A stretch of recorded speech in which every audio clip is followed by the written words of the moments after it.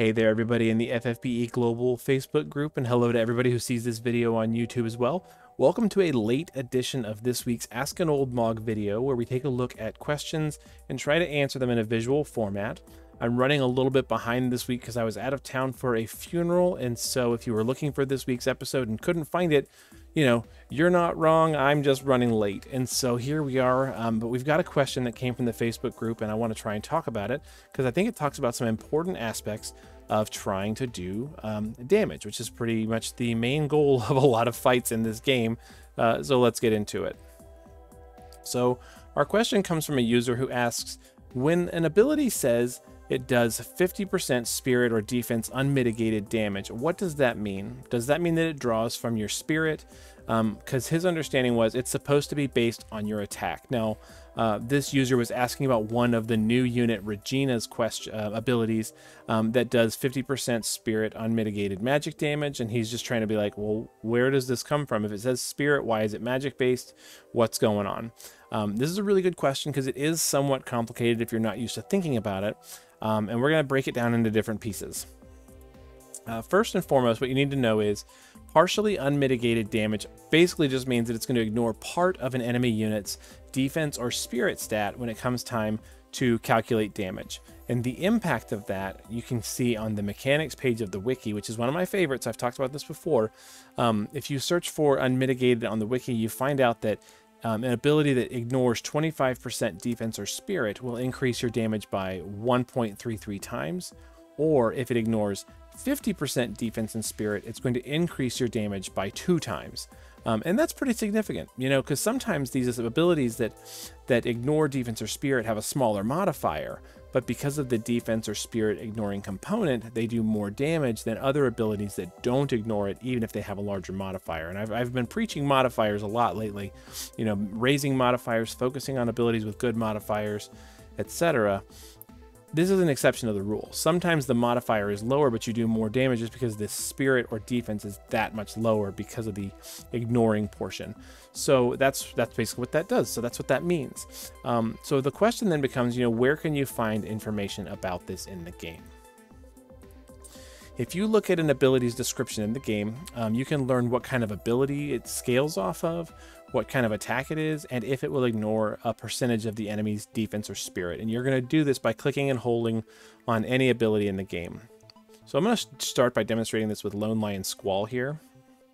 If you go to his Blasting Zone Limit Burst, for example, and just click on it, it tells me that it's a physical type, attack-based physical damage ability. It does, you know, an 80x modifier, because 8,000 divided by 100 is 80, and that's all it really is. So it's physical type, attack based. Okay, if I go back a step and I go to his SLB True Blasting Zone, click and hold, I can see that it does a lot of other things. It does some breaks, it does enemy resistance down, and it does a much bigger physical attack based type damage, 120x, but it has 50% unmitigated damage. So that basically increases the damage by 2. So that means it's really a 240x modifier instead of a 120. That's basically all it is. And here's where you see that it's going to ignore, right, unmitigated 50% defense. It's going to ignore 50% of the defense to make my modifier twice as high. That's basically it. Let's look at another example. Here's Angela looking at her her True Ancient Curse. Click and hold. I see that it does magic-based magic damage, and it's physical type. So it's a physical type ability. That means it's going to use physical killers. Even though she's a magic damage dealing unit, it's going to be based on her magic, so magic-based magic damage. It does an 80x, right? But it gets boosted up to 5 times, potentially up to a potentially adding 40x on top of that. So pretty big damage. She can get pretty strong, but it's not unmitigated. Not unmitigated damage, so it might be better, it might not. The enemy's going to get the full benefit of their spirit stat because it's dealing magic damage. Magic damage always targets spirit unless otherwise stated. Okay, but it's physical type. That's what's tricky. She needs physical killers, but she does magic damage. She's a confusing unit. Let's look at somebody a little more straightforward. Summoner Yuna, her energy blast from Valefor, right? Spirit-based other type damage. It's evocation damage rather than magic or physical, right? So it's evocation damage, but it's based on her spirit. So this is where we're finding out what ability it keys off of. Spirit based. Okay, cool. Moving on. Beach Blaster Olive, right? Let's look at her Bamboo Blaster Limit Burst, her base Limit Burst, right?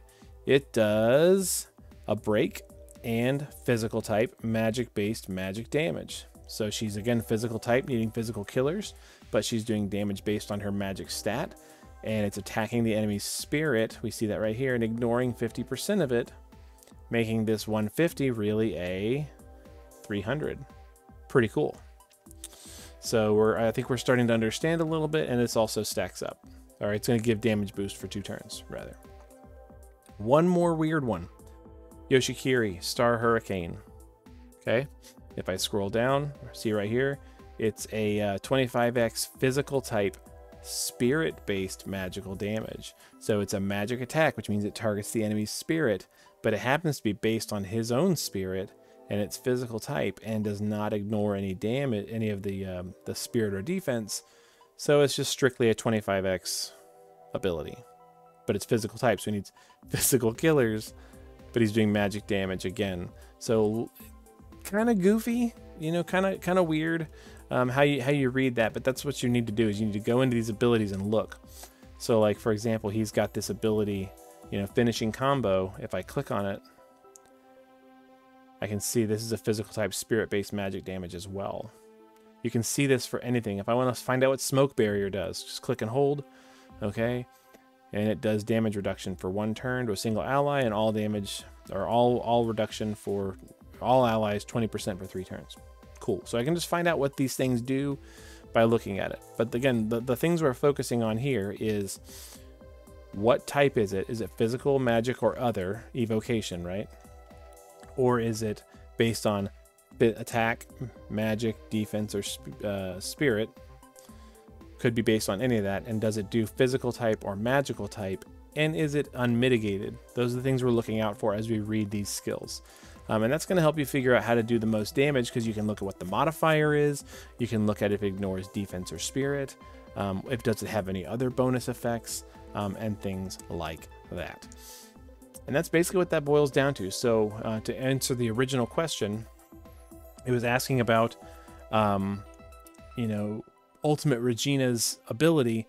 It ignores 50% of the enemy's spirit, which makes it do double damage, and it is based on her magic. So she wants to have a high magic stat, and it is that ability, the Regina Cannon, which is her ice-based attack, happens to be a magic-based magic attack. So it is a magic attack. So it's targeting the enemy's spirit, it's ignoring 50% of their spirit, and it's doing a bunch of damage based on her magic stat. There you go.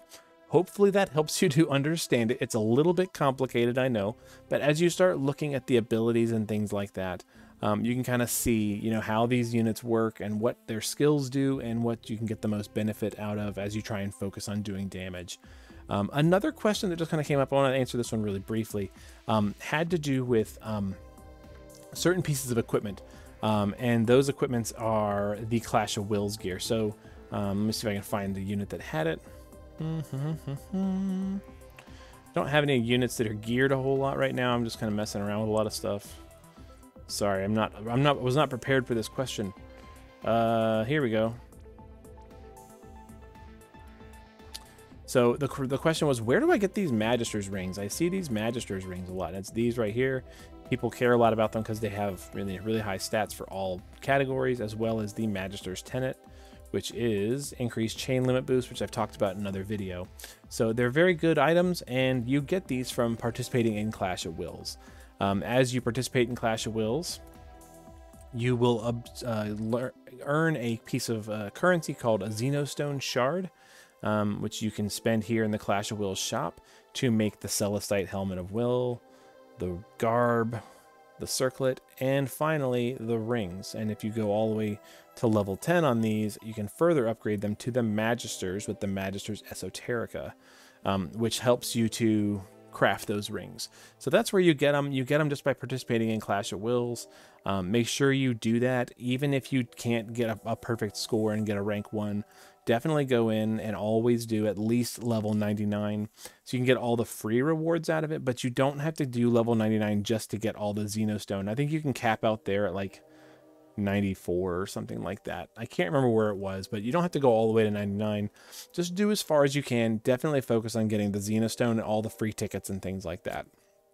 That way you can start crafting these rings, because they do take a lot, but they are worth it. The ruler's gear, the emperor's gear, the magister's gear, all good options for helping you make your units as strong as possible. These are just really good gear, so definitely do Clash of Wills, because there should be one coming up here in the next couple of weeks, because we know it's coming according to the monthly bulletin, and we're almost to the end of the month. So be on the lookout for Clash of Wills, and if you need help with Clash of Wills, let me know, and I will definitely do my best to try and help you out. I'm all about helping out. So now we've talked about how to look at abilities and determine, what does unmitigated damage mean, and where to get Magister's rings. If you've got another question that you want to see answered in another video, let me know in the comments below, or if you see this video on YouTube, in the comments on YouTube, and I'll do my best to try and answer some of those. That way we can all learn a little bit about the game. I know I learn a lot about the game every time I look at the mechanics page, so I encourage you to go check that page out as well. And we'll be back later this week, much sooner than later, because this video is late, for Tuesday Preppers, which should be coming out on Tuesday night. Once we get the news drop, we'll be going over that and starting to get ready for the new content in the game, whatever that is. But until then, be good to each other, take care, and we'll see you in the next one.